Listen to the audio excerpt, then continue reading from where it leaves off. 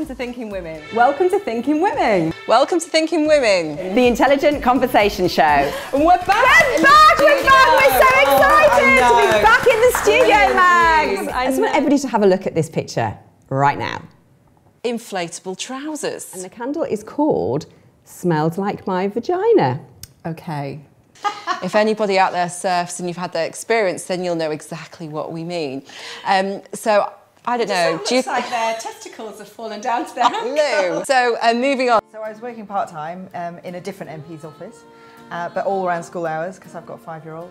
I think we have a lot more pressures these days as women to actually match what we're seeing on social media. We go from one healthy state, a fertile state, and then we pass through menopause and we get to an even better state.